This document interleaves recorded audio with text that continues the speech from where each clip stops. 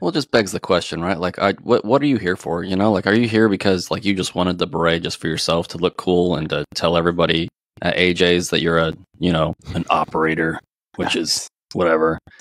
Or are you here to make everything better? You know, like, are you here to work? Are you here to, do you take pride in like your community and your building and all the other stuff? Like, it does say something like, and in our community, like, we have dog and pony shows all the time.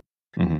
People are going to be rolling through. If you just keep things the way that they should be, like, you don't have to, your commander doesn't have to freak out and be like, everybody clean up and blah, blah, blah. And like, I get it. Like, the team rooms get to be a certain way. Like, they're not perfect, but don't just leave your crap all over the place, like, and also like from a mission readiness standpoint, like if you walk past someone's cage and it's a disaster, it's like, how are you going to grab the stuff you need if we need to go like quickly?